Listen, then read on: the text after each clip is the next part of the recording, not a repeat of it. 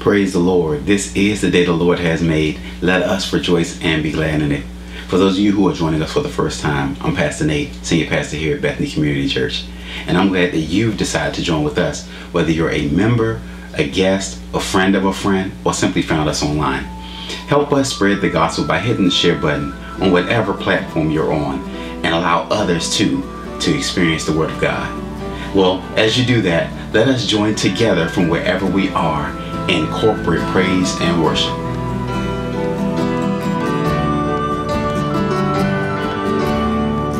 In Christ alone, my hope is found. He is my light, my strength, my song. This cornerstone, this solid ground, firm through the fiercest drought and storm. What heights of love, what depths of peace, when fears are stilled, when striving cease. My comforter, my all in all, here in the love of Christ I'll stand. In Christ alone, who took on flesh, fullness of God in helpless babe, this gift of love and righteousness, scorned by the ones he came to save. Till on that cross as Jesus died, the wrath of God was satisfied. For every sin on him was laid. Here in the death of Christ I live.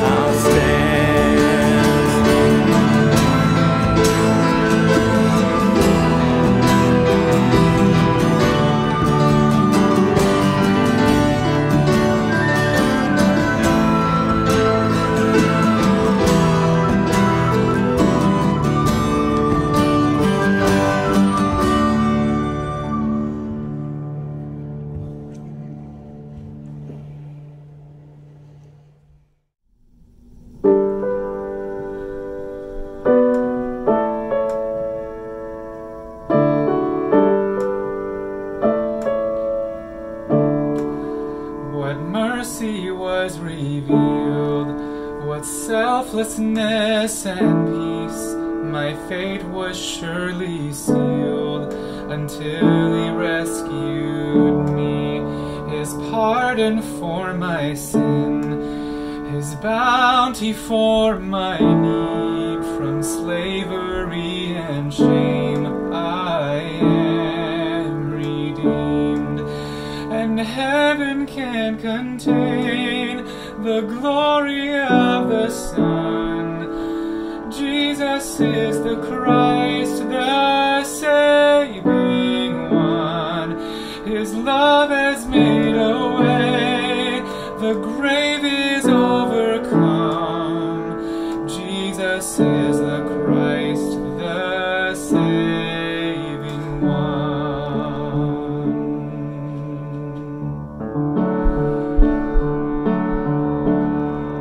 No fear can hold me down, no darkness steal my joy, for blood has been poured out, the enemy destroyed.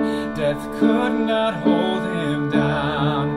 The cross was not enough to steal away his love, for he is God. And heaven can contain the glory of the Son. Jesus is the Christ, the saving one. His love has made a way, the grave is overcome. Jesus is the Christ, the saving one. And anyone who calls upon his name, they will be saved. They will be saved. And anyone who calls upon his name, they will be saved. They will be saved. And heaven can contain the glory of the Son. Jesus is the Christ, the saving one. His love has made a way, the grave is overcome. Jesus is the Christ, the saving one. And heaven can contain the glory of the Son. Jesus is the Christ, the saving one. His love has made a way, the grave is overcome. Jesus is the Christ, the saving one. Anyone who calls upon his name, they will be saved. They will be saved. Anyone who calls upon his name, they will be saved. They will be saved.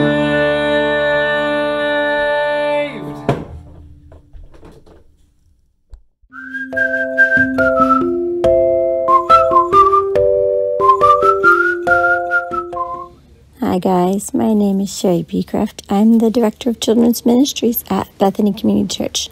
I wanted to welcome you to a little snippet of what we've been doing over the past number of months as we've been meeting virtually. We've been playing some Pictionary, hanging out right side up and upside down. We've been meeting via Zoom every single week. And we really just have a great time learning and sharing about our lives with each other and learning about the love of God.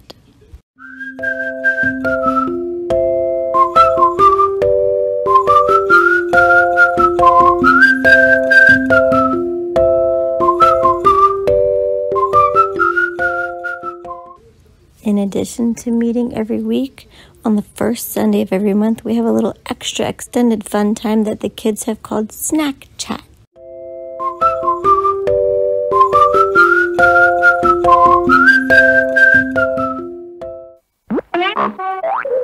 Hi everybody, I hope you enjoyed our video. If you'd like to know more about our children's ministry or you want to get involved and join us in sessions, you can email me at children@bethanylaurel.org. If this was your first time joining us today, we would love to get to know you. Just drop us a note in the chat. You can also send us an email to office@bethanylaurel.org. Okay, now I want to tell you a little story. If you don't know me, I have been a member of Bethany since day one. I was little. We won't say how little, but I was little. I was a little bit older than a lot of the kids in children's ministry now. But I've grown up at Bethany and I've seen the amazing things that we've been able to accomplish through everyone's generous tithes and offerings. If you'd like to know more about how you can financially partner with Bethany Community Church and sow into our future generations, you can check out the app or our website to learn more.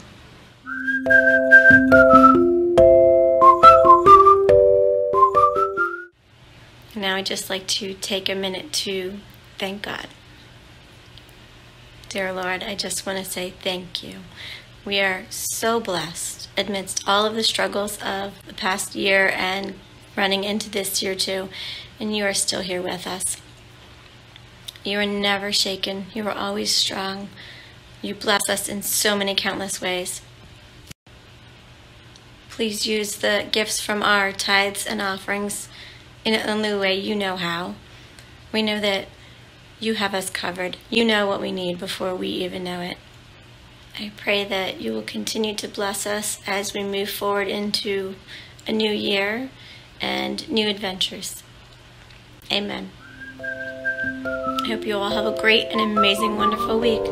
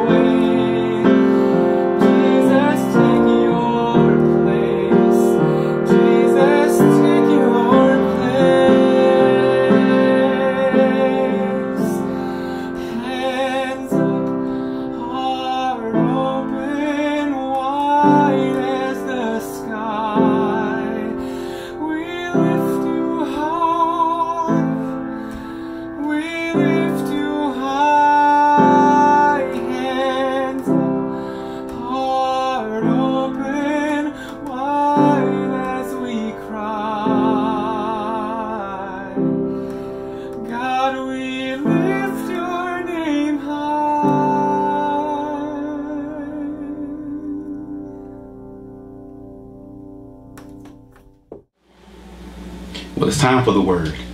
Get your Bibles, get your notepads, and turn with me to Romans chapter 2. We're going to pick up this Romans Revealed series and continue to see what Paul had to say in this letter. And as we do that, and as you prepare for that, allow me to pray for you. Heavenly Father, I thank you. I thank you for another opportunity to get into your word, to see what it has to say, not only to us now, but what it meant in its original discourse. I pray now that this word might be fruitful, that it might challenge and exhort us, that it might challenge us to function the way you would have us to function and exhort us forward as we do so. So Lord, the hearts of those who are viewing this cast, I pray that you've already prepared them, and in preparing them, you have also prepared the word that will come to feed them today. In Jesus' name, amen. Hey, as we turn in our Bibles to Romans chapter 2, this series asks one pivotal question of you and me. And that is, what does your walk say? What does your walk say? You see, Paul in this letter, he began talking to a congregation with the motive of moving to this congregation and then past this congregation in the expansion and the spread of the gospel. But also within that context, he let them know that he'd been praying for a community that he himself didn't plant. He even informed them of his eagerness and the urgency of the gospel. But in doing that, he also has a discourse with them in chapter 1 where he pulls back the veil. He talks to this community that has both Jewish and Gentile believers in it, and he points out God's response to unrighteousness, even as he has preceded that statement by the fact that those of us who have the faith shall live by faith. And in his saying, he says the righteous shall live by faith, before switching over and pointing out the detriment of not living righteous lives. But then we arrive in chapter 2, and it's here where there's some things where God's judgment is addressed, and most of your Bibles will have that as a heading. And I know for some of you, this is a different format because I'm more teaching than preaching over this series, but I want you to grasp God's word here. Because here in this chapter, in chapter 2, we find out something that we don't often talk about. And that's that God's reputation is built on your replication. Let me say that again. God's reputation is built on your reputation, on your replication. And what I mean by that is how you display God in your lives, in your words, and in your walk will impact how others who don't know him see him. You know, over the last couple of weeks, we've experienced some of the biggest, most unforeseen things in our nation's history, in that we had people in the country attack the country, or specifically our capital was overrun by American citizens. Now, that is one issue at hand that many of us are struggling with. But there's a deeper rooted issue as well. And that's that many who both supported and refuted claim the name of Christ. Now, here's where the issue lies. There are, just as Paul stated in the previous chapter, that God has an issue with those of us who do things against his word, but also those of us who approve of them. Here in this next chapter, we deal with a word that many of us know and are familiar with, but it's hypocrisy. Hypocrisy. So let's jump into this word, beginning at verse 21, and I'm going to read all the way through verse 24 as we deal with what does your walk say. Verse 1 begins, it says, "Therefore you have no excuse, O man, every one of you who judges, for in passing judgment on another you condemn yourself, because you, the judge, practice the same thing." I want to pause for a second before I even read any further, because I've heard the statement, only God can judge, but the reality here, that's not the issue that's being addressed. The issue is that those that are judging or having a critical opinion of something are doing the same thing. So I want to make sure we have the context of what Paul is getting at here. Verse 2 says, "We know that the judgment of God rightly falls on those who practice such things. Do you suppose, O man, you who judge those who practice such things and yet do them yourself, that you will escape the judgment of God? Or do you presume on the riches of his kindness and forbearance and patience, not knowing that God's kindness is meant to lead you to repentance. But because your hard and impenitent heart, you are storing up wrath for yourself on the day of wrath, when God's righteous judgment will be revealed. He will render to each one according to his works. To those who by patience in well-doing seek for glory and honor and immortality, he will give eternal life. But for those who are self-seeking and do not obey the truth, but obey unrighteousness, there will be wrath and fury. There will be tribulation and distress for every human being who does evil, the Jew first and also the Greek. But glory and honor, peace for everyone who does good, the Jew first and also the Greek. For God shows no partiality. For all have sinned without the law, will also perish without the law. And all who have sinned under the law will be judged by the law. For it is not the hearers of the law who are righteous before God, but the doers of the law who will be justified. For when Gentiles who do not have the law by nature do what the law requires, they are a law to themselves, even though they do not have the law.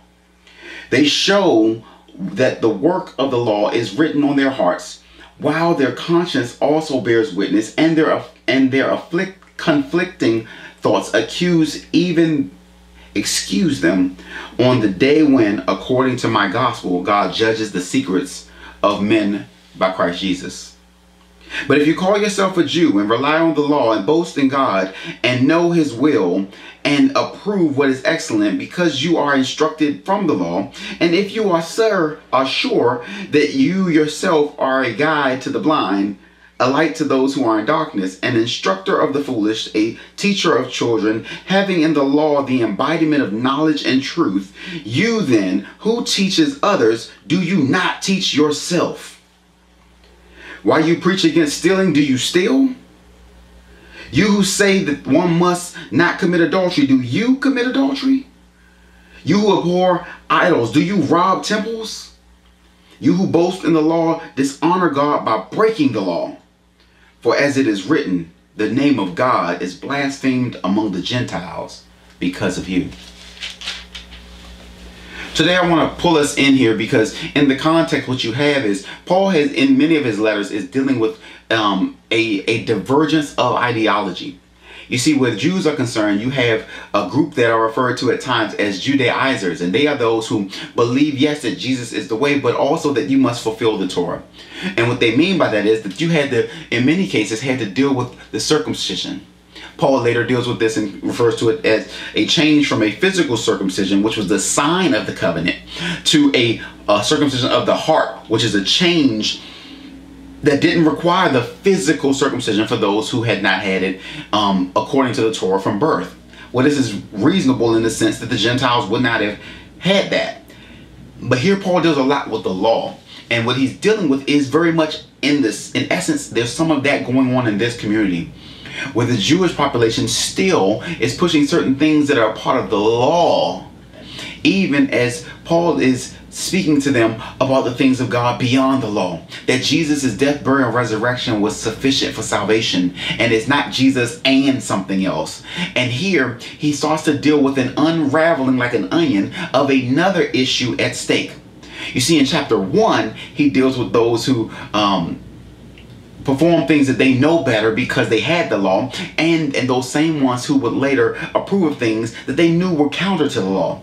And here he pushes even further, specifically on those who claim to be righteous, who claim to be the judges, who are being the criticizers, the ones that are telling others that they have to be circumcised and you have to do this and you have to do that. And in these other ways also doing things or telling people what they can and can't or should or shouldn't do, and yet at the same time the very things that they're condemning or being critical of, they themselves practice. And I want to talk to us about that because as believers, I believe that even in the context of today, there's some things that we can take from this passage. You see, as image bearers of Christ, we must avoid hypocrisy. And that does not mean that there won't be hypocritical people, and I pray that this those who have shown themselves to be hypocrites haven't deterred you in your faith walk. But the reality is we're not called to be hypocrites. Now, we have hypocrites everywhere. We have people who are hypocrites that go to the gym, and people who are hypocrites that work at our jobs. And we still go to jobs, and we still go, well, we used to go to the gym and used to go to the job. But at some point, we'll return to some of those things, and the places we go will likely have hypocrites. But where hypocrisy should not exist is in the church. We find that here in verses, just right there in verses 1 through 4. Paul begins this section very much talking to that, and that's the first point if you're looking for that. If you're taking notes in this teaching series, the first one is that we must avoid hypocrisy.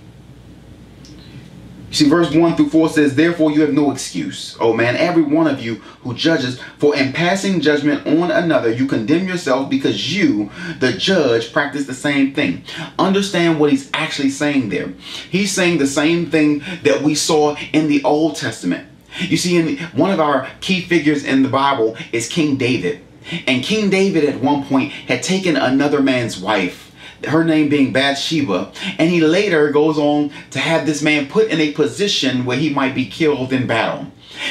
Before he does this, he seeks to try to be deceptive. He tries to have the husband go home and sleep with his wife because David has impregnated this woman. And when that doesn't work, he hands him his own death warrant, sends him back to the camp. And in the camp, the ruling was that he might be put in the heat of the battle. And when it heated up, that the forces around him that were on his team, the people that should have been with him, would back up and allow him to be killed. And this is what happens. You see, but when the prophet of God comes to David, he gives David an illustrative narrative of a scenario whereby David would pass judgment. Unbeknownst to David is that when David casts judgment on the scenario given by the prophet, he himself is the villain of that story. And by casting judgment, he himself had condemned himself to consequence of his own actions. We see the same thing here in this verse, is where Paul is not saying that we should not call right right and wrong wrong. He's essentially saying, how can you, who claim to have the word, who claim to have the law, and claim to be living righteously, cast judgment on someone else for the same crime that you yourself commit, or the same sin that you yourself commit? Don't you know that in the very words that you say what they're going to receive, that same punishment is duly afforded to you? You see, the problem we have in some congregations, or amongst some people who profess Christ, is that we are more than willing to stand up and tell someone else how wrong they are. We'll call them a liar. We'll call them a thief. We'll call them a fornicator. We'll use all the appropriate judgment words and categorize it appropriately. But the problem is we have failed to look in the mirror. So in our righteous indignation, we have become hypocrites if we do these practices, because not only are you meant to call things to light that are in darkness, but you're supposed to be the light. And if you say that this is sin but do it, you yourself are subject to the same penalty for the same sin. You see, there's no partiality whereby you, because you confess Christ, might evade the same consequence that someone else is simply because you're operating under grace. Yes, grace might mean that you don't get it right away, but the wages of sin are still death. When you sin, you still have to repent. And yes, there are consequences when we sin. Today we hear statements that say, we shouldn't hold people accountable. That's not biblical. We should be held accountable. But in our holding others accountable, we likewise should hold ourselves accountable to the Word of God. To not do so is hypocrisy, and we're called not to be hypocritical. In verse 2, Paul goes further. He says, we know that the judgment of God rightly falls on those who practice such things. And what he's saying is, yeah, you might be right when you call out what they're doing. But guess what? If you practice the same thing that you're calling out, that same judgment of God will rightly fall on you. In verse 3 it says, do you suppose, O man, you who judge those who practice things and yet do them yourselves, that you will escape the judgment of God? You see, some of us operate from this place of arrogance. I see this, and it frustrates me when I see it in churches, and it frustrates me especially when I see it in pastors, where we teach and we preach the word of God. But as of late, we keep seeing people who are supposed to be the messenger and the image bearers of God falling into the same traps, doing the same thing that they condemned on Sunday, and in some cases condemning it on Sunday while having done it on Saturday, doing it on Sunday, and preparing to do it on Monday. None of us are called to do that. Verse 4 says, Paul shifts gears a little bit. He goes from maybe you just you missed it. But okay, so in verse 4 he says, or do you presume on the riches of his kindness and forbearance and patience, not knowing that God's kindness is meant to lead you to repentance? He goes in one sense that maybe you just didn't realize what was going on. But on the other side, it's almost a statement or a question of, are you taking advantage of the grace that God gives you? And in taking advantage of it, you're explicitly ignoring the fact that the reason he's giving you the grace that he's given you is so that you might repent, not so that you might repeat what you've been doing. You see, sometimes we think that we're good to go because we didn't get caught the first time. But the reality is that God's grace is why you didn't get caught by man the first time. It's not that God missed it. It's not that God didn't see it. And it's not that God doesn't hold you accountable to it. But he's given you grace and mercy so that you might get it right, with the hope that you might repent. I think that was a good time for me to express a fuller idea of repentance, because sometimes we take this repentance as a I'm sorry, or I'm sorry that I got caught. But the reality is repentance in its truest form, it involves you turning away from the things you used to do, which means it should come with an implicit change that should lead you crawling, climbing, scratching, and running toward Christ. Which means no, you shouldn't be repenting for the same thing every day that you keep setting up and planning for. Instead, you should be fighting and struggling not to do the things you used to do, as you fight and struggle to be more like Christ, because true repentance will lead to life change. True repentance should lead you to heart change. We must avoid hypocrisy. But remember that that's not the only thing, because if we don't grasp that and we don't alter our behaviors and our ways of thinking and our ways of doing things to conform with the will of God, but instead we criticize others while doing the same things that they have done or are doing while we are doing them, we will ourselves fall victim to the same consequence. And it's not victim like someone is doing you wrong, but you will be subject to the same consequences. And remember, Paul is talking to the church. He is talking to people who are supposed to know the word of God. And I think we need to grasp that, because even we need to take note of this. And here's the thing. In doing that, we get to the next point, because the reason that we can expect consequences when we function that way is because God shows no partiality. That's the second point. That first point is that we as believers are to avoid hypocrisy. The second thing is that we have to remember that God shows no partiality. I picked this up in verse 6. You see in verse 6, the Bible, Paul switches over to talk about God, and he says he will render to each one according to his works. That means what you do, God will judge what you do. Whether it be righteous or unrighteous, it's based on you. To those who by patience and well-doing seek for glory and honor and immortality, he will give eternal life. This is those who follow and patiently go after the things of God. They turn away from things that they shouldn't do. They're not hypocrites. They're functioning and they're striving and they're pushing to do what God has called them to do. He says, I will give them eternal life. That eternal life was afforded to us in Christ Jesus.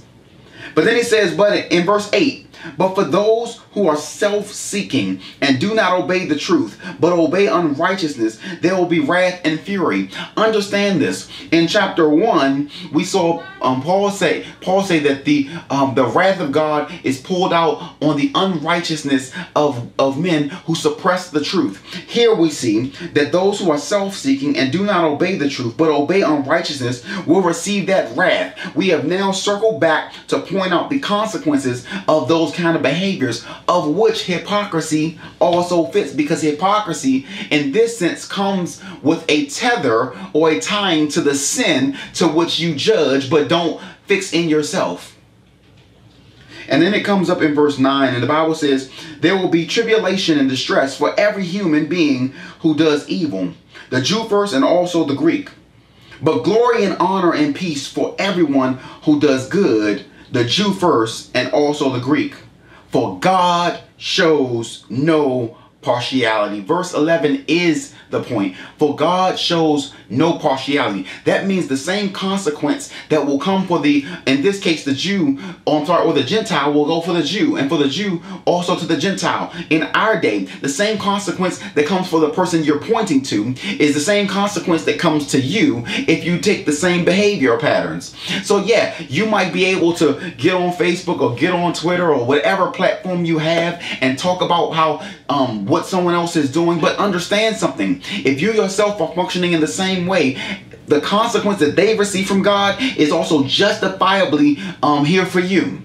It's justifiably here for me. It means that I can't tell you not to do something or to function a certain way because this is how God would have us to do it. And then knowing that truth, I function differently than that. In doing so, I put myself in a place of hypocrisy. And because God is not partial, he will hold me just as accountable as he would hold you and the other person we're looking at.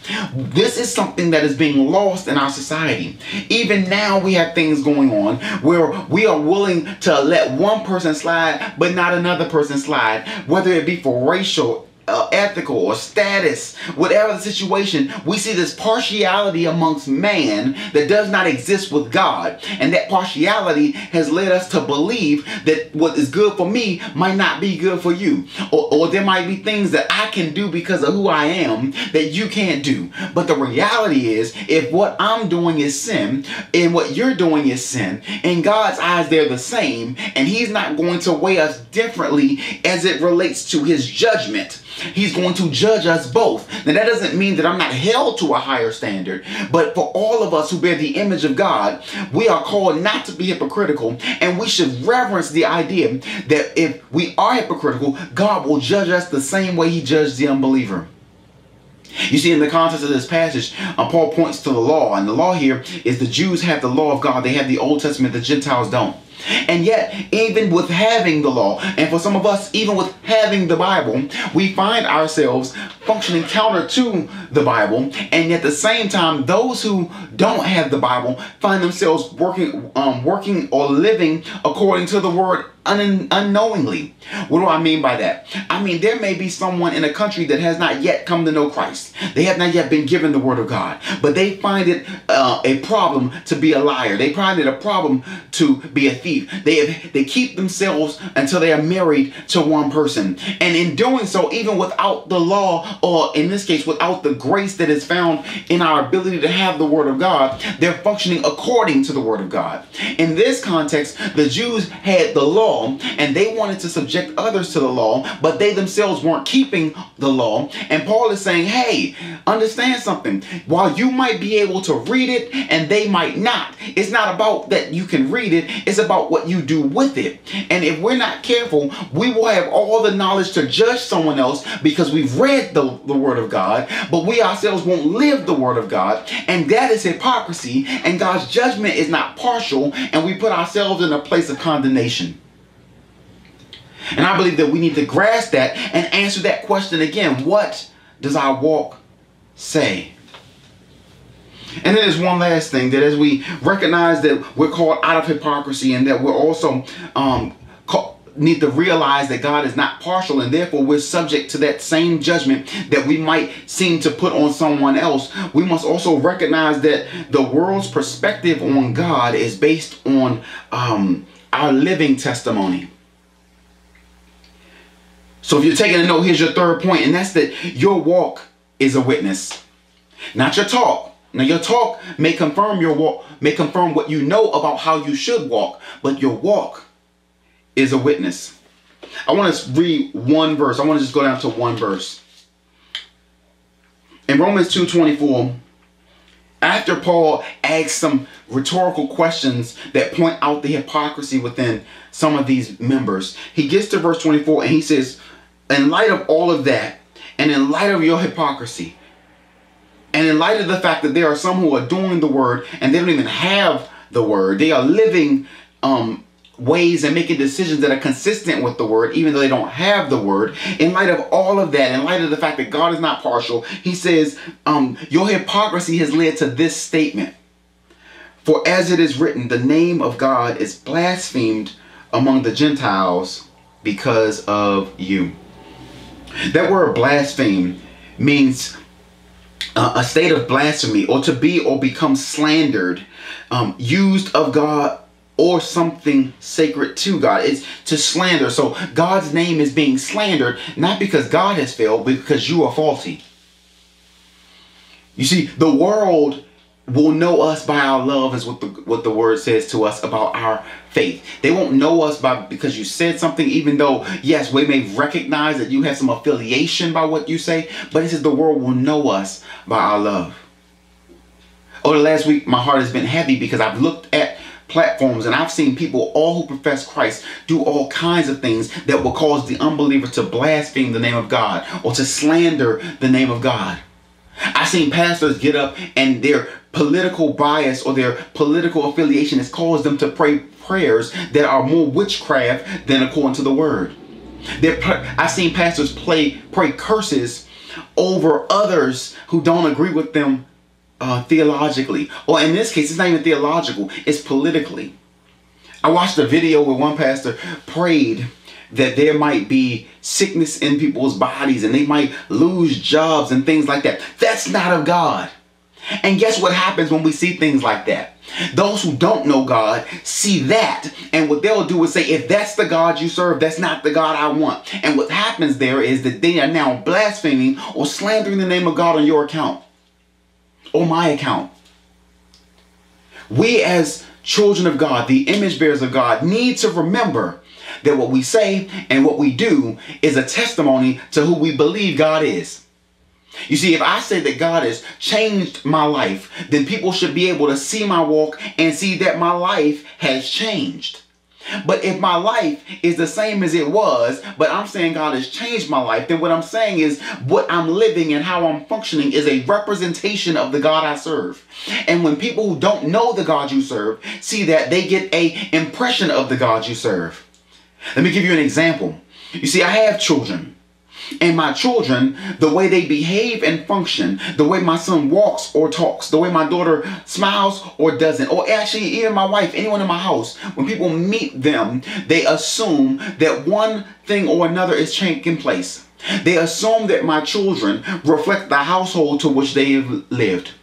They reflect and look at my wife and say the way she looks at me is a reflection of who I am toward her, or that her parents must have raised her well. But in either case, notice something. The behavior of one individual gives a witness or a testimony to the person that they either are subject to, were taught by, or covered by. So as believers, if we say that God is God and we follow him and we're living the word and we're breathing the word and we're functioning according to the word, then our functionality is going to give a perspective of who God is. You see, if I say I'm a Christian and by the overall sense of that word means I'm Christ-like, then my behavior is supposed to be Christ-like. So either I'm not being Christ-like or I am being Christ-like, and what you see is who he is. And guess what? If I'm operating in sin and someone makes the assumption that what I deemed to be okay, Christ thought was okay, what I do, it was okay in the eyes of God, then they begin to say, well, God is okay with this. And the problem with that is that we then have blasphemed, or we've caused others to blaspheme, because now they're slandering him, because God is a righteous God, God is a holy God, and God is a just God. So when we operate unholy, unrighteous, and unjustly, then we are sending a message to the world that our God is the same. You see how God is a consistent God. He didn't die on the cross for us to be what we were before we came to the knowledge of the grace and the mercy that was extended to us by him. He didn't call us to be liars while condemning liars. He didn't call us to be thieves while condemning thieves. He didn't call us to, as much as possible, live at peace with all men. He didn't call us to strive to do good, seek justice, care for the widow, and yet he himself not do the same. So when our actions are counter to the word of God, then our testimony is causing others to blaspheme his name. And I need us to get that, because right now in our nation, we have a nation that is supposed to be under God, but the reality is it's not submitted to God. And the reason it's not submitted is because the saints themselves have not submitted. So we end up fighting with other people who profess the same king, while neither one of us is functioning the way that king would have us function. The Bible tells us to love our neighbor. Right now it plagues my heart. I see Christians bearing crosses that are attacking others who also claim and profess to be Christians. They are their neighbors. Your neighbors are your brothers and your sisters. That means everyone made in the image and likeness of God. You are to love them. That love is not always easy, but that love should be consistent. You should be able to love someone who doesn't look like you, think like you, politically or ideologically agree with you, on the basis that you love God and God loves you. You should be able to forgive someone else because God forgave you. The idea that we can be so polarized in the church and yet it be lost on us why the world isn't coming to our Savior is beyond me. When the church is the church, functions as the church, becomes and walks as the light bearers of our Lord, then the world might come to see him through us. Today, we've come to a place in time where we absolutely need to humble ourselves as a church and pray. Seek God's face and turn from our wicked ways, because then God will hear from heaven, forgive our sins, and heal the land. You see, that passage in 2 Corinthians is directly talking to the people of God. But the problem we have is that, as history is showing us, is that even in the church, we have hypocrisy, we have approval of unrighteousness, we have suppressions of the truth. From the pulpit to the back pew, we have to walk without hypocrisy before a God that lacks partiality, and in a means and in a manner that will give him glory and not cause him to be blasphemed. I'm calling on each and every one of us to reconsider and recommit our walk, to recommit ourselves and our behaviors to be submitted to the Word of God. In that, intentionally subjecting yourself to the authority of the Scriptures, that they might guide all the other things, your ideology, your behaviors, and your politics, not the other way around. And in doing so, I believe that we can begin to give God glory in the church, and then in our communities, and to the farthest regions of the world. That, in another way, would be the local, the regional, the national, the international. This will be consistent with how the disciples were sent out.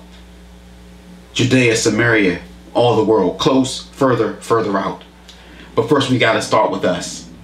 And I'm calling us to put away all hypocrisy. I'm calling us to put away all partiality. And I'm calling us to put away the idea that we can function the way we always have. The world needs to see Jesus, but they need to see him clearly through you.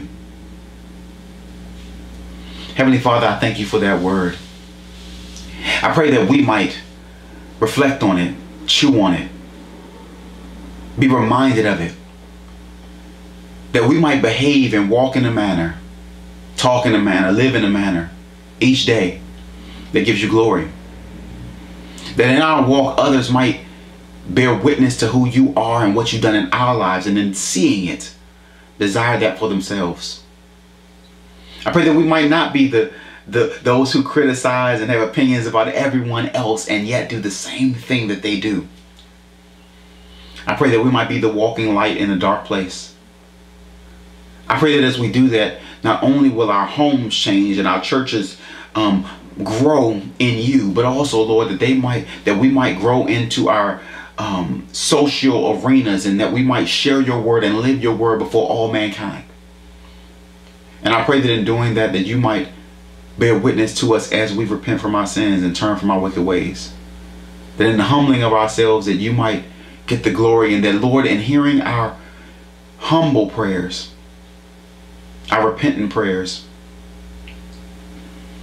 that you might restore the land, that you might unify us. Lord, make us one as you are one. In Jesus' name, amen. Hey, if you're still listening in right now, or you're still viewing this cast right now, and that word touched you, and you're saying, I don't know Jesus as my Savior, understand something. That Paul said that it's not those who just hear the word or just know the word, but those who do the word.